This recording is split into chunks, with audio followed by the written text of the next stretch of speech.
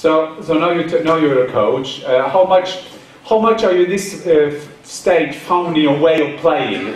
What's your philosophy? Remember, you come now. You're in Scandinavia, in Norway.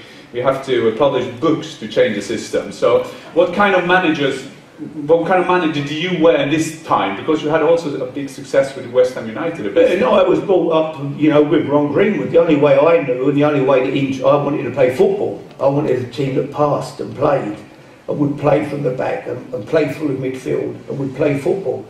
And I signed players. I loved players with ability. The players, the kids that came through, all that great ability, all them kids I talk about. I said to Rio Ferdinand, when he, you know, at 15, I said, don't ever let me see you just booting the ball up in the stand. I want you play. You might make a mistake sometimes, so what? Beckenbauer made a mistake. Bobby Moore made mistakes. You're going to make the odd mistake, but don't be afraid to play. Take risks. Play through midfield. Play. Don't just get it and kick it up the field and want to get rid of the ball all the time. Play from the back. Be confident. If you make a mistake, I'm not going to come in and start shouting and screaming at you. It's my fault. I'll take the responsibility. And Rio, that's how he played. And so I wanted a team that played football, and that was what I produced. When you had your team meeting before the game, would you then put up a formation, or would you just put up your starting 11? No, we knew the formation, how we played. I mean, you know, all week we would know it got more and more difficult. You know, you're dealing, as it goes on, and you're dealing with people.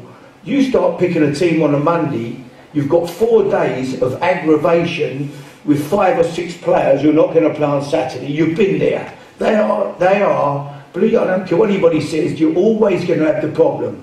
So the later in the week as a coach, as a manager, if you can maybe Thursday, okay, we'll work on the team on Thursday, I know he's going to be fit, I've only got aggravation Thursday and Friday from the other 6 or 7 who ain't playing, and that was a little bit how it got. It's half of it is psychology.